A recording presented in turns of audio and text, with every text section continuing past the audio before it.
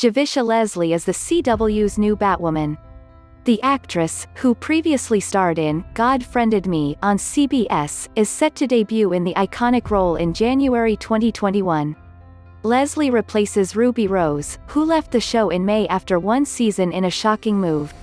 "I am extremely proud to be the first black actress to play the iconic role of Batwoman on television, and as a bisexual woman, I am honored to join this groundbreaking show which has been such a trailblazer for the LGBTQ+ community," Leslie said in a statement. Leslie's iteration of Batwoman will center on a character named Ryan Wilder, according to Warner Brothers, which produces the series. The studio, like CNN, is owned by WarnerMedia.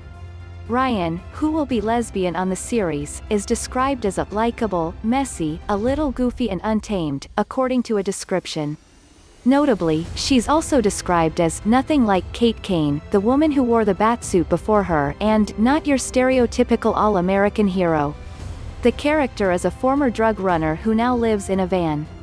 Batwoman will air Sundays at 8 p.m. ET when the show returns. Leslie's other credits include the Bet drama The Family Business and 2019 rom-com Always a Bridesmaid.